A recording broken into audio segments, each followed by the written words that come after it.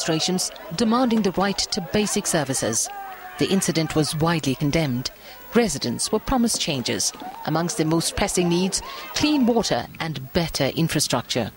The Mekleleng Concerned Citizens Group says not all the promises made a year ago have been kept.